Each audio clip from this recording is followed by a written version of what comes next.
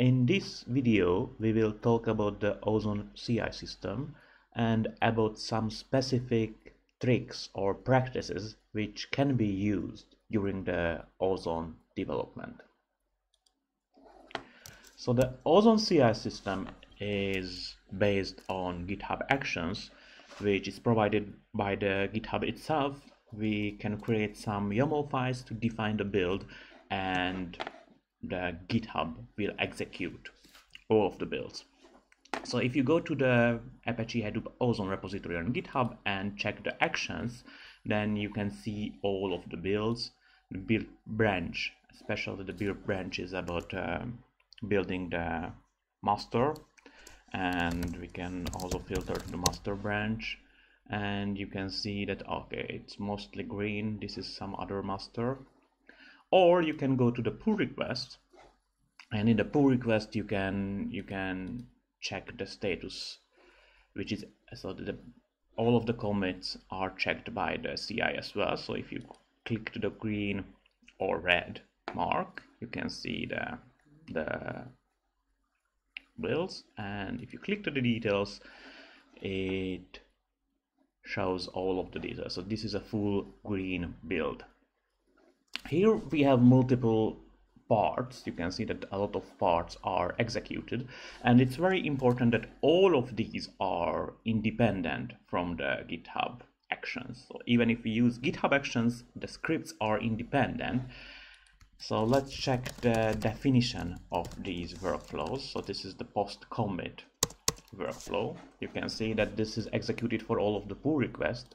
It's executed for all of the push, so all of the branches, and it's executed twice per day, even if there is no commit on the master.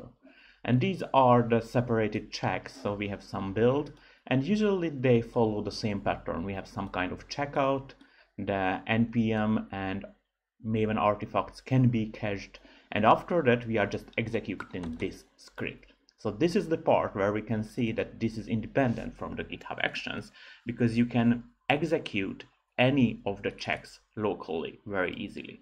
Unit sh check style. So if I just go to the repository and execute the check style, for example, this is exactly the same which is executed on the GitHub. And if the script ends with a non-zero exit code, then it shows that something is wrong and the problem is supposed to be printed out on the standard output. So it's very easy to check anything locally, but there are some other parts. Oh, actually we have multiple tests, right? We have multiple scripts here. Okay, Hadoop Ozone Dev support checks, and you can see that there are a lot of checks and they are executed at the same time, parallel. And this is a quick overview. But what do we have? We have some code style check, findbox author, the ret is a license check. We have read unit test. We have integration test, which is a JUnit test, but it uses a mini ozone cluster, which is a Java class, and it can start a full ozone cluster in one JVM. So this is the integration part, and usually this is very slow. It's 3 to 4 hours, so it's executed in multiple parts. Here you can see that the client, the file system, the Freon, the load generator test, and the ozone part. So they are separated to different execution just to make it faster. We have acceptance test, which is a Docker-based test. So after a compilation, we can start real Docker compose cluster. We have another video about this Docker-based cluster, or how can you start Docker-based cluster. And with Robot Framework, we are executing different command line tools or AWS tools to check if it works well.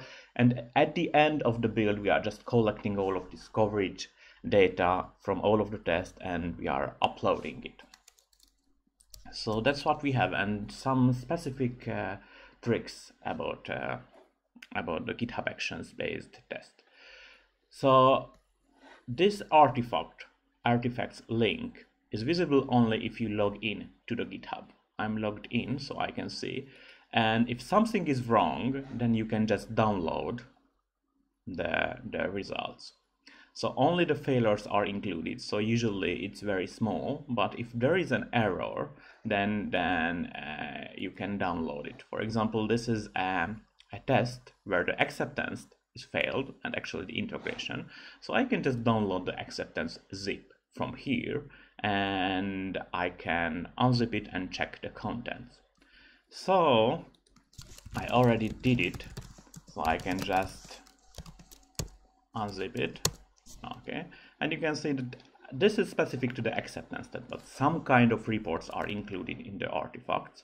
And you can see that this is log HTML and report HTML, and there is one very specific trick about the acceptance test. So this is the acceptance test. You can see that we have a lot of executions, and this is the log HTML, which is included in the artifacts. And if you would like to check the root cause, there is a red line, so some execution is failed. And the trick is that you should check the last two green line before the red line. So here, this is an assertion which is failed, but here before the assertion, you can see that this is an execution. So the Ozone FS command is executed. This is the return code, which is 1. This is the root cause of the failure. And after that, the log, the output of the command, is saved to a variable. So here I can see the real error message from the command execution, and it's not in the red line but before the red line, usually the last two lines before the red line. But this is just for the acceptance test. You can download any of the artifacts, and if there is a failing unit test, then the unit test output will be included in the artifacts. Okay, if you would like to check the last status of the master, there is a helper repository, this GitHub IO Ozone build results, which can be used to check the last master builds, which can be easier to check what's going on. So these are the failures. You can see this is a failure, and this is this seems to be an integration client failure. And if I click to here, this is the unzipped version of the artifact, so integration test, and here I have all of the outputs. If you check out this repository, you can even do some kind of graphing to find intermittent tests.